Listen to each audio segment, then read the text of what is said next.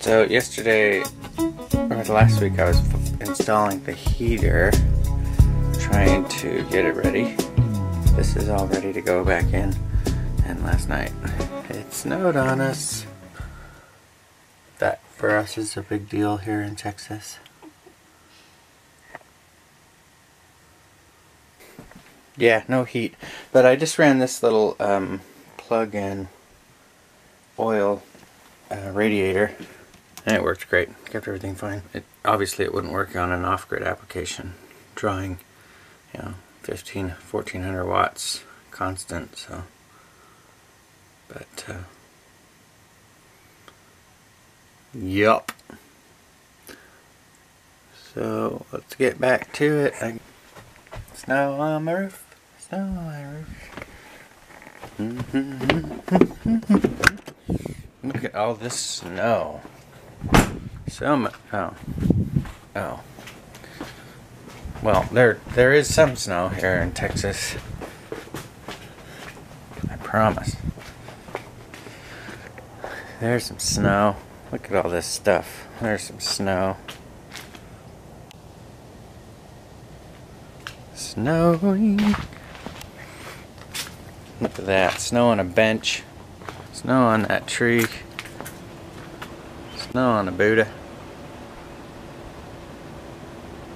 Snow on another little tree. So this is the inside here. And we'll just pull it all up in. Looks like we have plenty of stuff to reach up to here. But like everything we've done, we thought we were done, and now we're not done. So let's open it all back up. Derp. So one cool thing is that's how much energy my space heater uses online too currently. Pretty rad, huh? You want to see something cute here? Sorry everything looks so messy. It's been cold. Look at that little guy. Sophie. She's so cute.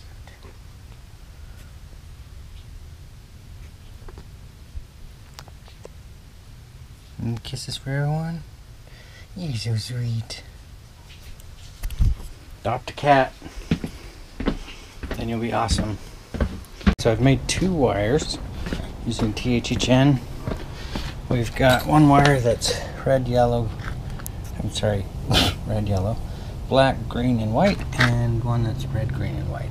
I've also used extra 10 gauge on the power cabling itself, just because it is going to be a heater. So the main purpose of this electrical line will be to pass large current so that it can heat up an element. It's not necessary, but I'm overly cautious all the time. So now we just take them here and run them up to where they correspond, like that. So our red and our black and our black will go up, and up top we'll hook them up into the board, into the control panel, the service, whatever the hell. So a quick pro tip, I always like to hook up the line attached to the unit first before I hook it into the board. That way I don't electrocute myself. So here we go, let's plug them in.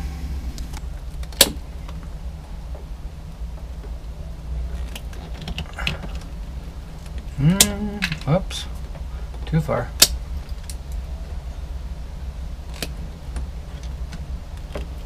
I'll put a little ferrule on there. Furler.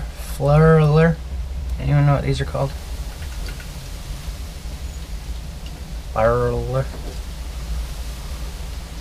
I wonder if I can just. Alright, so we got these all on, like that. We'll just go ahead and use our crimper here. We'll just crimp them with this.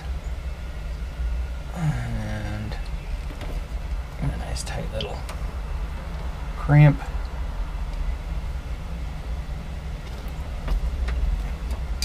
Crimp. And crimp.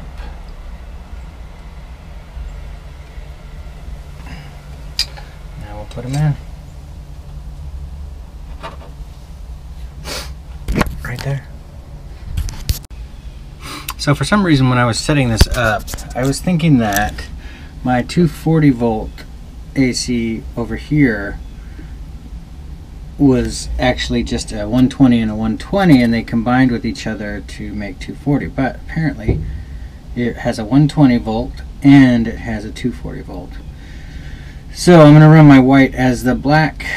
When we hook it up top, we'll put some tape on it so that we know it's black, and we'll come down here and we'll put a little black mark on it as well. So there you have it. There's a 240 and a 120 in there, not a 120 and a 120 equaling a 240. Okay, so that's hooked up. Let's close it up. I'm going to resist the urge to put the dielectric grease on there right this moment, because I have a feeling I might be back in there again, and I don't want to have shit all over my hands. So when we're done, we'll come back in and we'll put that on, completing the process. And just a quick pro tip, all your electrical terminations where they come in and connect with something else, you really should be able to put pressure on all of them and not be able to move them out and take them off. And they should be secure even with your force against them, and that's just good practices to make sure that your connections are solid enough that they're not going to wiggle free or accidentally pop out.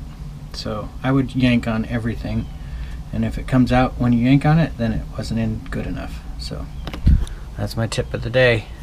I'm not going to do those for every video now, but that's my tip. Alright, so we are all screwed back down, and the nice thing is they have this warning on here to let people know that touching electricity will turn you into John Travolta.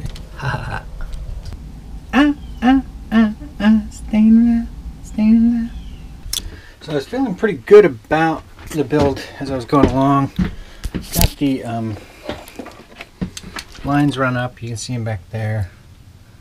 They just come in here, come up from down there, and enter in there. So what's frustrating me right now is that it's the old line. I need to pull it out. The that second line, I'm not sure, and there's no documentation in any of this. It just says hook up to 120, not a 240, but I ordered a 240. Anyway, so what I'm going to do, they're closed today, so I can't call anybody. So I'm just going to hook up all the DC and get that going. Just move on as if everything works fine. And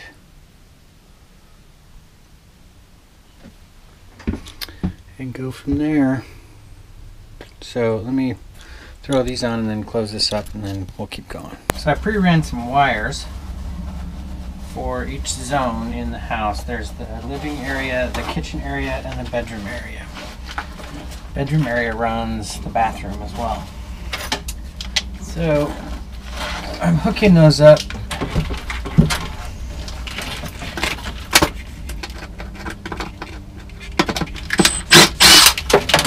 And getting that all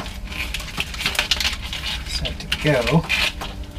This here is a couple different lines in it. Let's see. Basically, we're going to use these little terminal blocks. We'll run in middle kitchen and connect it up, just in case we want to add more or to it.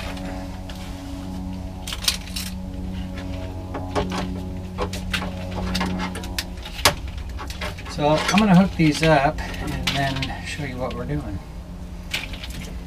I'm going to bridge these terminal blocks with these little prefab bridges. I'll just make that terminal block all active. Then we can come in and plug into all three sides of it and have power all the way around.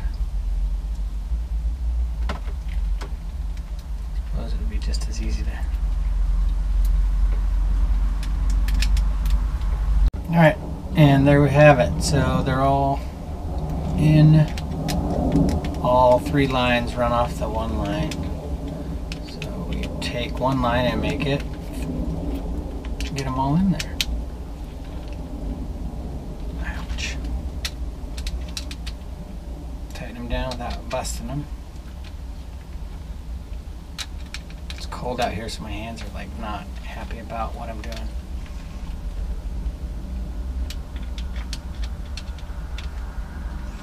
Alright, here it is. This is our first terminal block for our Aquahot.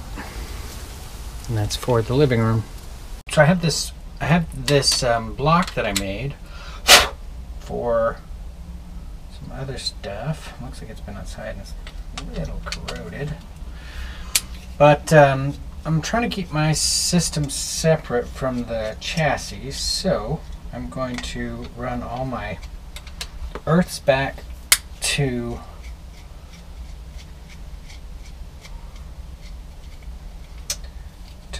whence they came from. So it's not necessary to do it at all, but I'm doing it. Basically I just made little jumper cables like that, and they just jump so that we'll take our main power supply, plug it into one end, and then it'll feed all of everything else that's going to come in.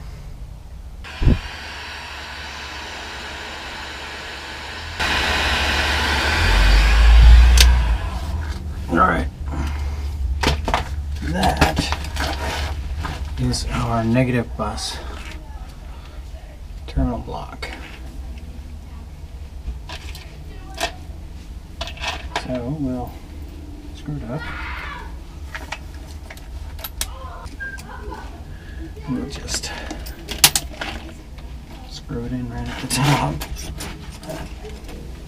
Right there out of the way. I can always tell when it's the end of the day when they just start dropping shit everywhere. I don't like mind how they're doing the same shit.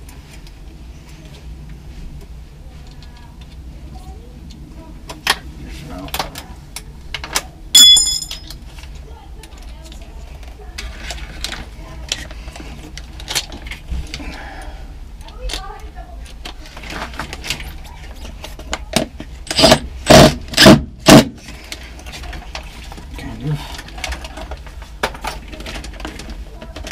They kind of work.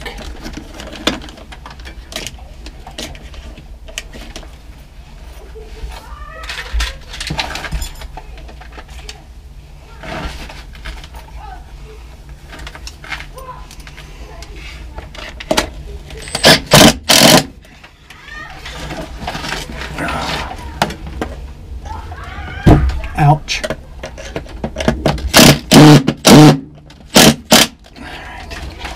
Okay, so there's our negative block in and hooked up. And that runs out to all of the little cozy heat exchangers, and so that'll tell them all get to work. Okay, positive legs all in, 3 of them up there, and they run out to where they're supposed to go. And we'll trim all this up, not today but tomorrow.